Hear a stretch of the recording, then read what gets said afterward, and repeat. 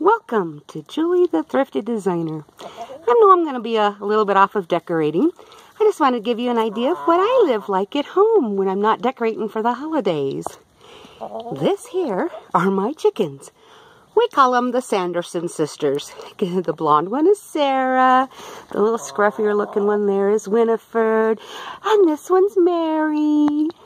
We have so much fun with these little chickens. They are the cutest things. The personalities, I love them. They are so fun. I so enjoy them.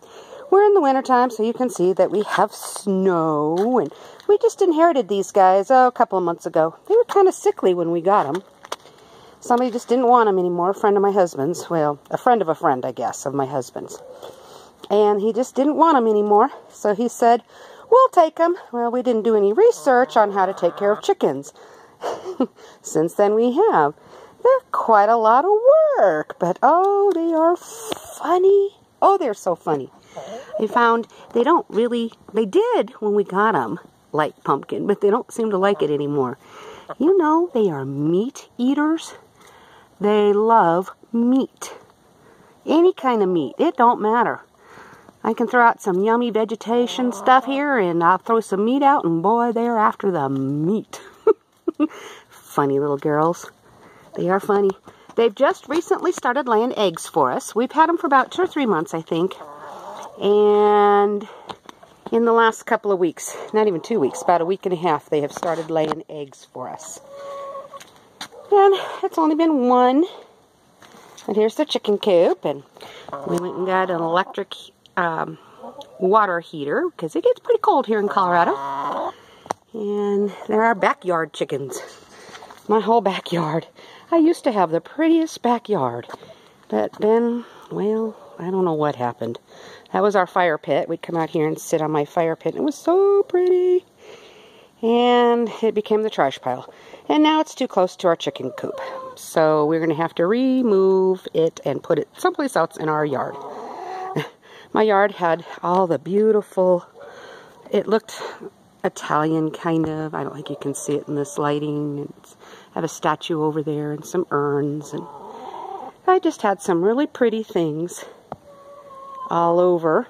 But life has happened. I took in some foster kids for a while, and then my own grandkids lived here, and I don't know, I just ran out of energy and gumption to do what needed to be done out here, and well, the ravages of time here in the last about 3 years has just taken its toll on my once was a beautiful backyard. But I hope this year we will get back after it. We have inspiration because we still enjoy our fire pits, so maybe now that we have these girls and we know we have to move our fire pit, it'll help us get going out here. You know, this area right here used to be like a grotto area. I had a nice little sitting area, and it was really pretty. It's like ruins now. We had to take it apart and put a new fence in. And, well, now we have chickens. And see, they have a little bit of the grotto still, stone right here, which helps protect from any animals burrowing under their little caged-in area. At night, we close that off. It's a area to protect them. They go up in their house. Everything's kind of makeshift for now. I think this summer we will really work on making a really nice place. But this is all they lived in when we first got them.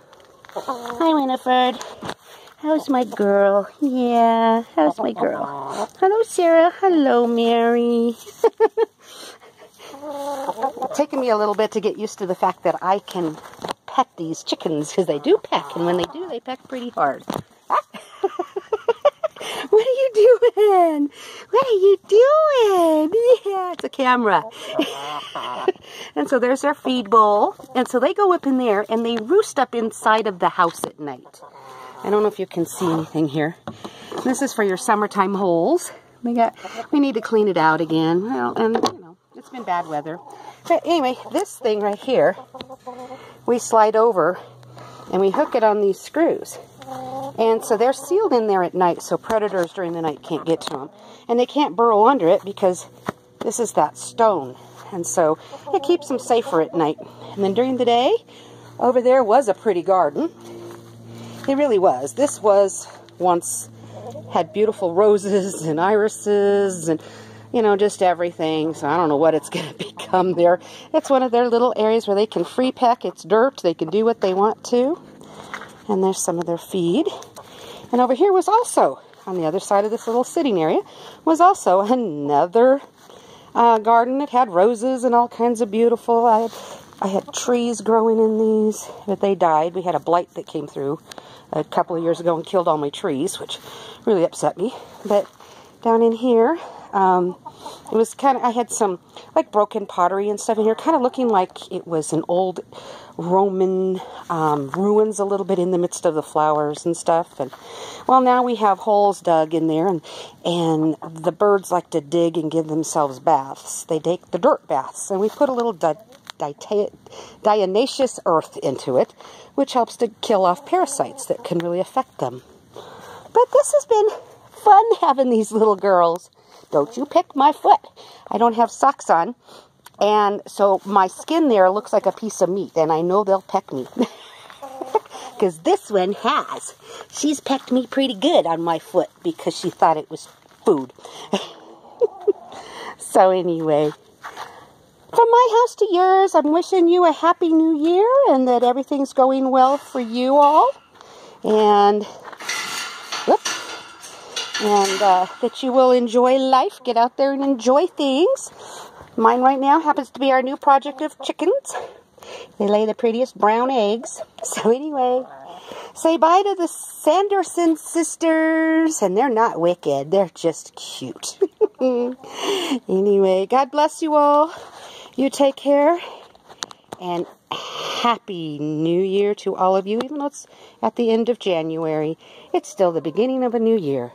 May it be blessed, and may the Lord take care of you and keep you safe from all harm. You take care now. God bless.